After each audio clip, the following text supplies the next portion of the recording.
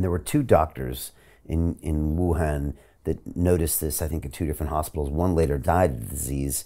I remember reading a little bit about that at the time. What did we learn from them? Because I think also the Communist Party was a bit slow to maybe censor some of the information coming out of those two gentlemen. Yeah, that's right. In January 2020, there's quite a lot of chat on Chinese social media from within the hospitals about what doctors are seeing, what they're finding, and in particular, this ophthalmologist, Dr. Wen Liang, I think I've got his name right, he warns his friends and colleagues, there's a new viral pneumonia in our hospital. We're not supposed to talk about it, but watch it, take precautions. Now by the middle of February, he's dead of COVID, poor chap, and he's young, he's in his 30s. 33, right? Yeah. So that's kind of surprising. But the point is, at the end of January, he is subjected to a vicious dressing down by the party for having put this stuff on social media, on an internal chat to his colleagues. He's not posted it on Twitter or something. He's circulated to his friends. Watch it. There's a virus on the loose in the hospital. And the document he had to sign saying, I was wrong to do this, was brutal. It's nasty stuff, as it were. And he's not the only one. There are people being basically arrested for having said things about this virus at that time. And there's very clearly that the regime is trying to keep a lid on the information in January because they're pretending that it's under control. And they're claiming right up to the middle of January, we got this sorted, it was a little outbreak, no problem, it's over. There's been no new cases for 10 days. They said that at one point, that just wasn't true. There's no evidence of human-to-human transmission. They said that right up until the middle of January, and the World Health Organization echoed them on that. And by then, even the Taiwanese knew that wasn't true. There was information coming out saying not healthcare workers are getting infected who are handling patients and things like that. So, of course, there's human-to-human transmission. Not every case has gone to the market and bought a bamboo rat for dinner. This isn't what's happening. People are getting it from people. And the Chinese New Year mega banquet in Wuhan with, I can't remember how many, 100,000 people attending it, goes ahead at the end of January. And everyone goes back home all across the country. And everyone travels all over the world for that holiday. Right.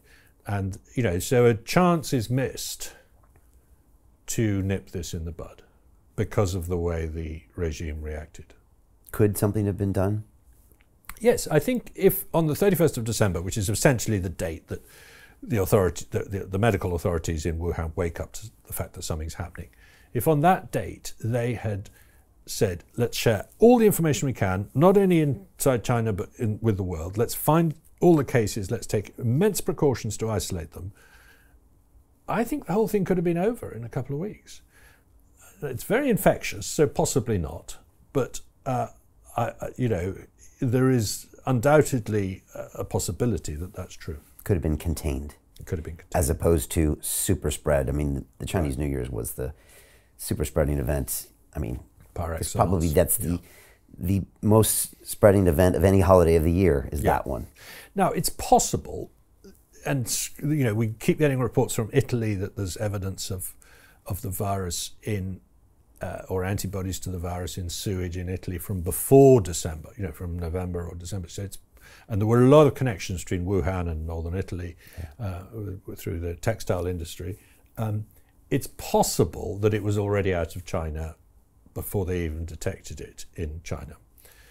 But the reason I don't myself think that we can be sure about that is because picking up an antibody to SARS-CoV-2 in sewage in northern Italy may not tell you as much as you think, because there are 4 other coronaviruses that infect people all the time and cause versions of the common cold, and you get cross-reactivity of antibodies. So you might just be picking up the background radiation, as it were, of coronavirus immune reactions in human beings. So Jim Rickards has just recorded a video that's not available to anyone in the public, and he's going to be talking about how this upcoming recession is going to be fast, It's going to be bloody, it's going to be nasty, but at the same time, he's going to show you how you can position yourself to profit from all of this chaos.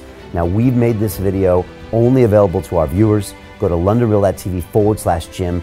Watch that immediately. I can't say enough good things about Jim Rickards. He understands the global economic system better than any guest I've ever had on London Real. His predictions are almost uncannily true, and you can learn how to profit from his vision, from his expertise, and his understanding of economics. So go to londonreal.tv/Jim or click the link below. It's an excellent, excellent look on what's going to happen in the future and how you can position yourself to profit from that. Jim is one of the best in the business, one of my favorite guests on London Real, and he's very, very good at predicting the future and showing us all to profit from it. So click the link, and I hope you enjoy. Hey, it's Brian Rose, founder of the DeFi Academy. I've told you my 4-week crypto bootcamp is amazing, but don't take my word for it. This is what my students are saying. The DeFi Academy was an amazing experience for me. It took me totally out of my comfort zone. In this course, I was challenged, I was held accountable, and pushed to do things that honestly weren't always easy. It's been phenomenal, and I can't believe we're already up on our 4 weeks. It has flown by. Going through this DeFi accelerator by far was one of the best courses I've taken. You do this course, you really get into the nitty-gritty of the activities that will make you comfortable with decentralized finance. Thank you so much to Brian and everyone at London Real and the DeFi Academy for even putting together an amazing course like this. Anybody else that wants to do it, please sign up.